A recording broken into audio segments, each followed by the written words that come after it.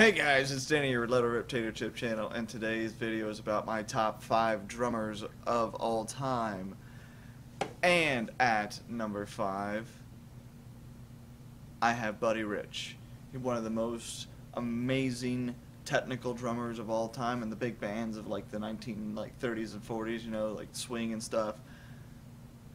Took drumming to a whole new level to where drumming was out front. Drumming was the cool thing. You always wanted to be a drummer. Beyond amazing.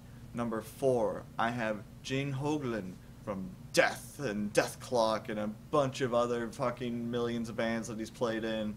He is the atomic clock. He's beyond amazing with his capabilities of being a more heavier set guy, and not saying that that has to do with anything, but no one can keep up with him with his kicks. Nobody can. Beyond amazing. Who do I got? I got Vinny Appice at number 3. For me, he was one of the coolest drummers of all time. Happened to be playing in Black Sabbath and Dio.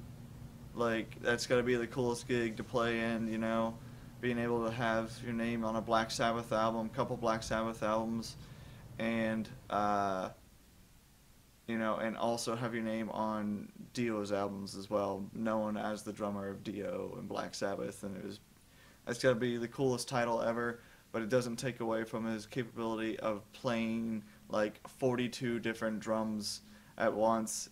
He was the coolest drummer of like the 80s. Awesome guy. This might be a shocker,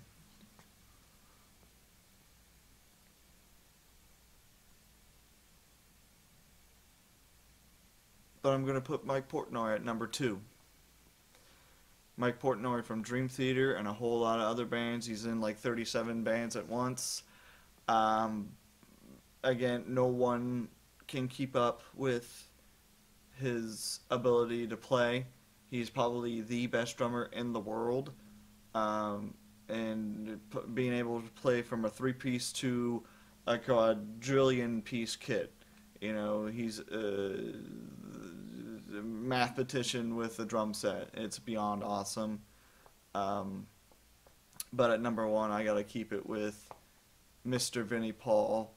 He was one of the best drummers in my eyes and is the best drummer at my top 5 list. You guys know it all. Pantera, Hell Yeah, Damageplan, Rebel Meets Rebel. He did it all. He loved it all. I'm sad that he's gone now, but at least he's with his brother. And that's why I'm keeping him at number 1. Not because he's gone. Not because he's a Pantera guy. Might have a little bit of a sway, but you know, he's an amazing drummer, an amazing man, and that's why he's at number 1. And thank you for watching my top 5 drummers. Please, guys, leave your comments down below, and always remember to ring that bell. And while ringing that bell, always remember to let it rip, Tater Chip.